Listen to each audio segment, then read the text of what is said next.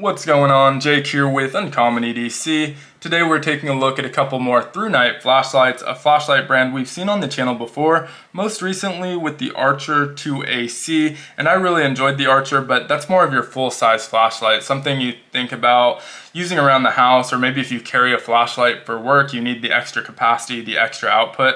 That one is really great in those scenarios. These are going to be more your daily carry flashlights, something you might throw in a pouch or a pocket organizer, or even your sling bag and carry on your person on a day-to-day basis.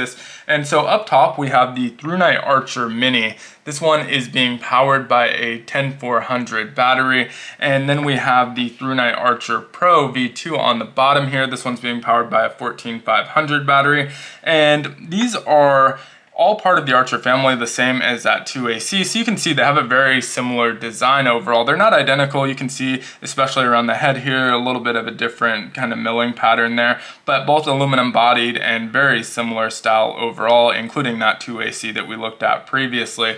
Now, the major difference here is going to be the output and the size, of course. So with that 10400, you have a lot smaller of a footprint here. This one is about 3.26 inches versus 3.85 inches for the Pro. And so about a half an inch in difference. We also have a difference in diameter with that battery being a little bit thicker. So on our Mini, we're looking at about half an inch in diameter, and that's pretty much exact. With the Pro, it's a hair over 3/4 of an inch, so probably about 0.77 inches in diameter or so. So again, about a 1/4 inch in diameter difference. There's also a slight difference in pricing, with the Mini coming in at about $17 if you purchase it on Amazon.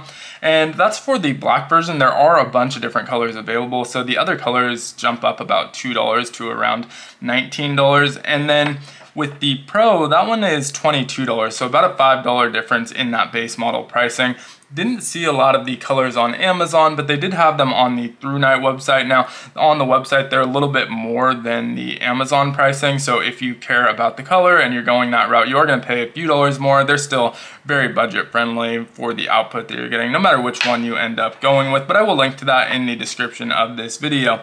Now, in terms of weight, we're looking at 1.19 ounces versus 2.29 ounces on the Pro, and the output I mentioned being different, the functionality is also quite different. Really like the functionality on this Archer Mini. It's super simple, easy to memorize.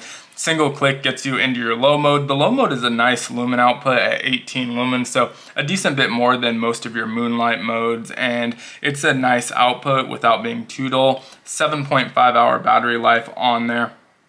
And just simple, easy to get into right when you click. You want to get into high mode, you just double click that, and that will jump us into our high mode, which goes all the way up to 405 lumens. You can see my camera kind of adjusting and making the environment a lot darker there. But 405 lumens, and that's going to last for just under 3 minutes. I think they said 2.8 minutes before stepping down to 157 lumens. So I'm pretty happy with that step down, also significantly brighter than our low mode, and that lasts for another 52 minutes. So you're getting nearly an hour in that high mode. Now, strobe warning, there is one more mode on here, which is your strobe, and you get that by triple clicking that button. And so that triple click will get us into our strobe, and I'll only leave it there briefly, but again, skip ahead if you are sensitive to strobe. 1, 2, 3, and there's our strobe mode. Really easy to get into as well. Single click turns it back off. There is a lockout mode by holding that button as well. Whole body here is aluminum, and again, they do have it in some other colors if black is in your speed.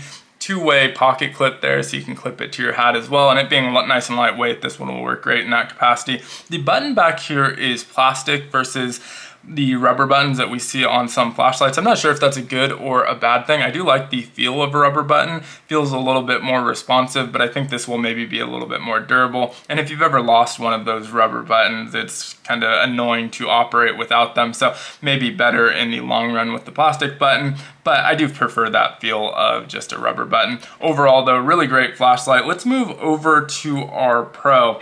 And so this one's gonna double our output. We have a much more, I guess, complicated, not super complicated, but a little bit more complicated operation in that the single click is gonna take us into our memory mode. And so not sure exactly what lumen this is because this has what they call their infinity mode. So once you turn it on, you can click and hold to start cycling. I just went down to the lowest mode, but if you let go and click again, it will start cycling upwards. And it kind of just remembers which direction you were cycling. So if you were cycling up last, when you click it again, it will start cycling down. If you let go and hold it again, it will go back into cycling up. And so this is really nice because you can get the exact output that you want and just leave it there. It remembers it the next time you turn it on. So if you're someone who doesn't go through the modes often, you are wanting the mode that you use most often to be the first one that comes up, it just works really well. You can also hold that to get into your Firefly mode is what they call it. This is only a half lumen, so not a lot of output there, but it does last for 15 days in there.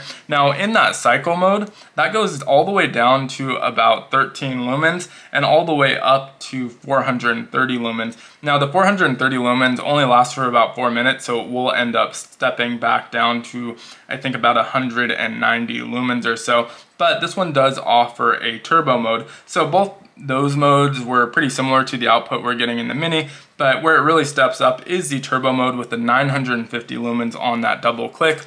And this is significantly brighter, as you can see, really feeling the heat coming off there as well. Only downside to this mode for me, lasts 70 seconds and then steps down to 190 lumens, which is the same as our high mode.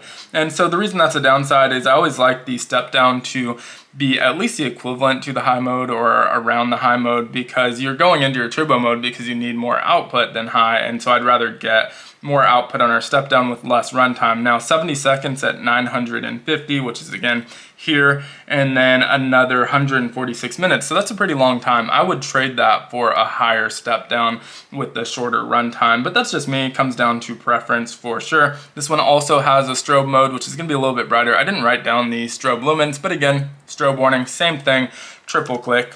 Oh, I thought it was double click. There we go, triple click and we'll get that strobe mode. I typically never use the strobe modes in these flashlights, but it is nice, I guess, that they have them. And again, really similar body style, so same overall look. We got that two-way pocket clip, the same plastic button on there. And I should mention, these are both USB-C rechargeable. They do include the USB-C cord.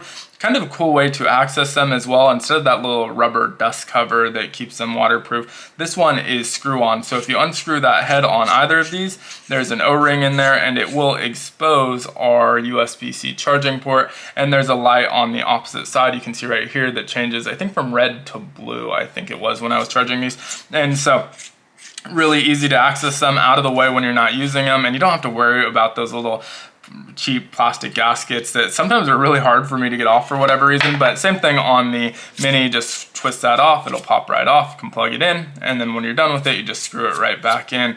So really great flashlights. I think a really great price point as well, and some of those colored versions do look really, really good, and so I'm kind of a sucker for that kind of stuff, so I may pick up another of this Mini, especially in one of those other colorways. I think great price point, great output, and I like the simple operation. It just kind of works for me.